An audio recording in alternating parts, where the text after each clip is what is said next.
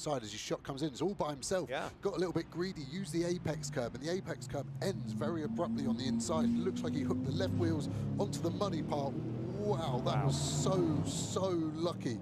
The Mustang checked up like Marciello did in race 1, to be fair. So on board, for me, he uses too much curb on the left. Watch the curb, comes into shot, and then it ends. And I think he just grabs the water on the inside of that. Does well. He doesn't panic here. Look at that tire barrier coming up on our right. Almost flicks it to the right, round. He's got 180 degrees of lock on in between two GT4 cars, lives to fight another day.